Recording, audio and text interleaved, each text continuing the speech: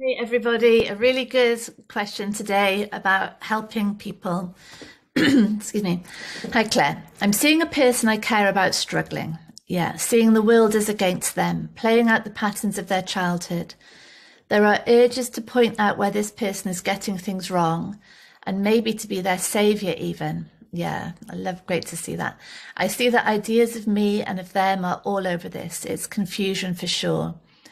Starting here, yeah, always, I can look to the ways that I do this, yeah. Does this mean not challenging the thinking of others ever? I want to ask if it's wrong to try to share the things this conversation has shown me, even though I know that question in itself contains the confusion. The confusion is suggesting to me that this whole dilemma is created from the idea of self and other. Any reflections? Yes, brilliant. So already the listener is clear, really, isn't it? We can see that in the question. The there's like a an opening up of what's really going on when we try to help someone.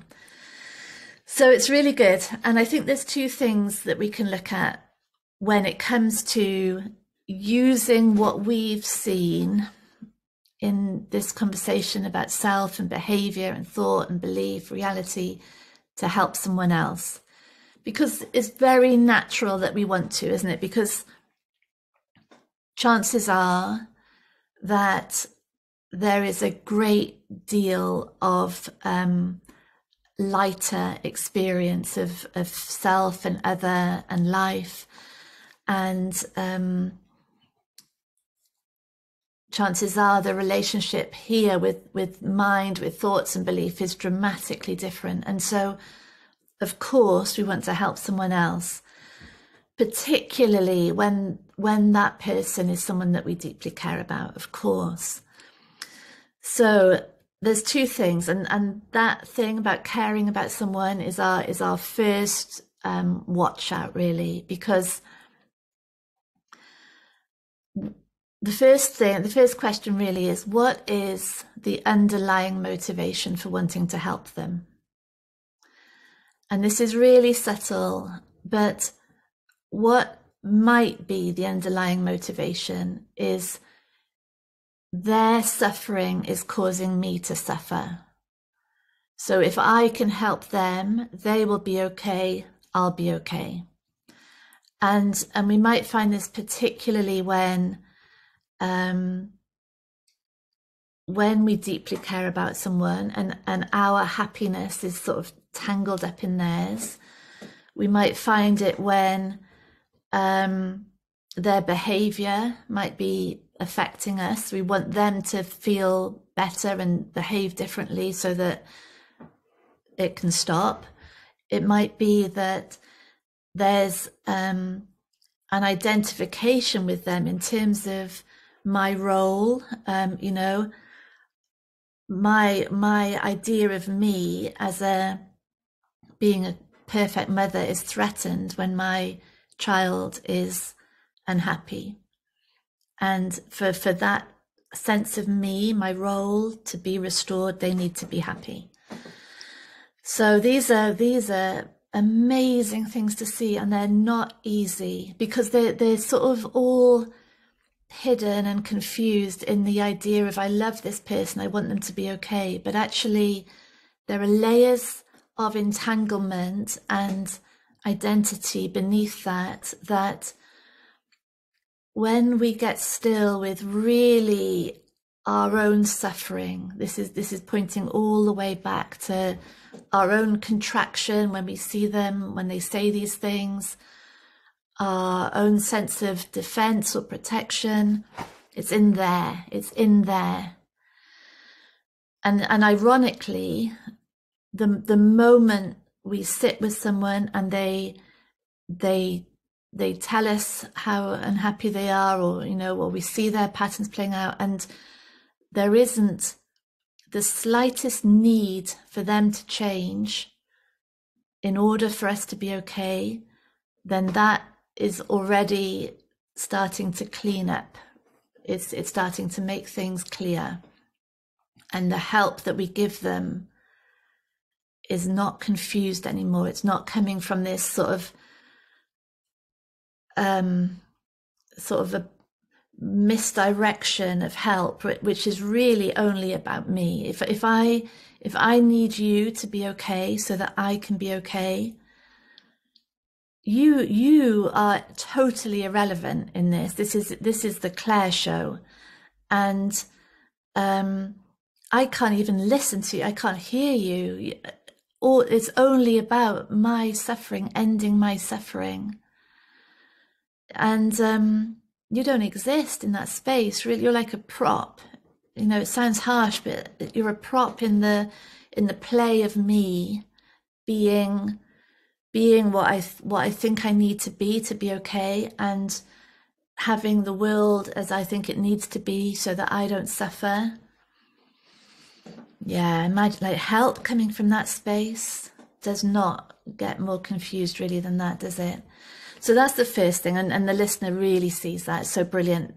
It begins here. All help for anything out there begins here. What is really the motive for this help? So that's the first thing. Then the second thing is also really cool, and also really God, so confronting. The second thing is the thing that I am telling this person to do or to believe or to understand. Where is that totally obscured for me? You know, so the good example there, if I'm seeing my friend or my loved one playing out old patterns from childhood, okay, and I think they need to stop, and then they'll be okay. So in it comes always, where in my life, where is their limitation? Where is their conflict? Where is their hopelessness? Where is their ill health? Where is their unhealthy behaviors and habits? Where are their fears? Where are their insecurities? Where are their shames? Where are their obstructions to the flow of love and freedom because of patterns in my own childhood? And for sure there will be. Oh my goodness. Because if that's all we did, instead of ever, ever, ever trying to help anyone, if that's all we did was look at how reality is reflecting back the believed separation, that would be enough to change the world. That's where the world changes from, is that happening here. So the things that I want you to know, the things that I want you to do differently, before I even go anywhere near you, how is that happening for me? It starts here. It has to start here. For several reasons, not least because to begin with, it becomes clear how difficult that is, how hard it is for these patterns that have had a grip our entire lives. You know, like it doesn't happen with someone saying, oh, stop doing that. You know, that's just a pattern from your childhood. Stop doing that. It happens from meeting those patterns as a reflection in reality over and over and over and over again.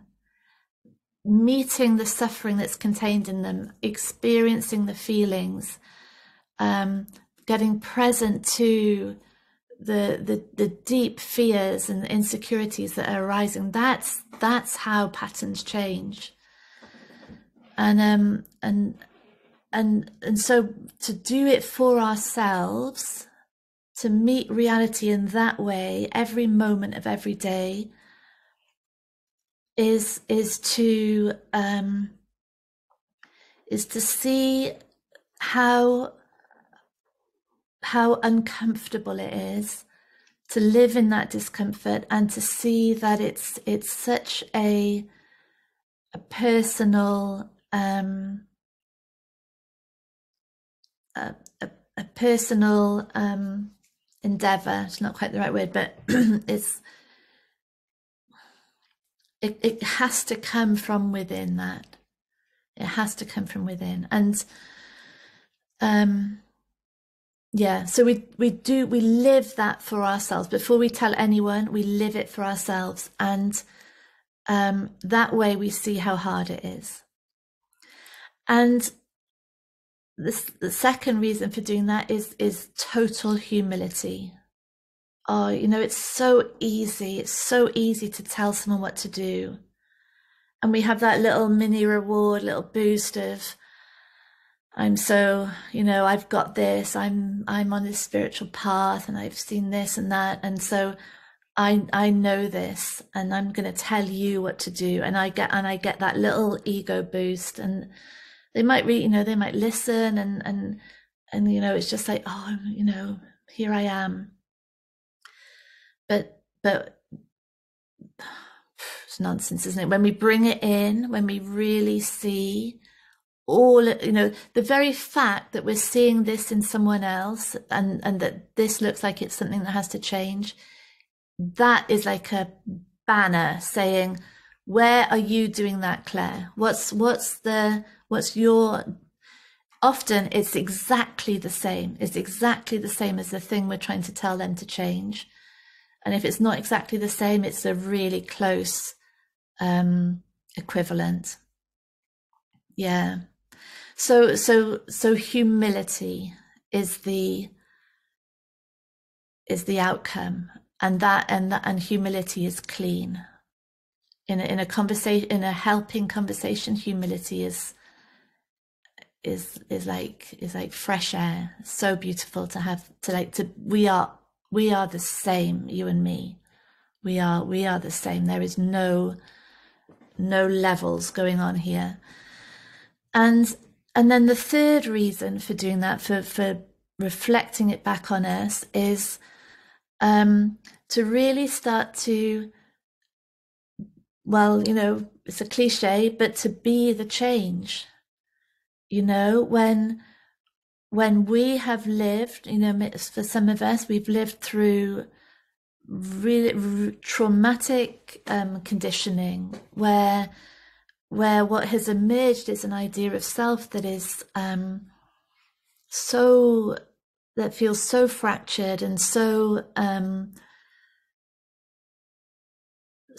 that it feels so separate, and from that space to heal and to meet what arises in a way that it's showing these believed limitations that can now start to fall away. When we do that, we are changing the world. We're showing the person. We don't have to tell anyone how to do it. We're in every word we say, in every behavior we exhibit, in every way we meet every challenge, in every way that buttons are pressed and there is presence to that instead of blindness. We're starting, oh my goodness, there's no words for how powerful that is, because that's what people, not least because it changes the way other people are held. That inner healing of our own conditioned belief system is transforming the way the world appears, isn't it? Because before it was looked at through this distorted lens of fear and insecurity and shame. But as that shifts, then the person I'm trying to help is different. This oh, sorry. That's what's so transformational, is the change is literally coming because the world is different from the healed space, from that space of wholeness. It's no longer a world that has to make me okay. So these are all like, this is how this is our orientation now. It's not out there, I'm going to change the world. It's no, the world is going to continue to show what's real. It's going to continue to show limitation and barriers and obstacles and separation, and we let that happen. And then increasingly the way we interact with other people is reality.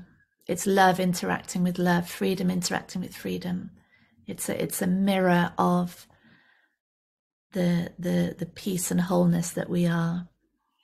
And then and then we're just speaking to ourselves, which is what we always are doing anyway. Yeah. Such a great question, and I love what you're seeing in it. Beautiful. So thank you so much, darling. Bye.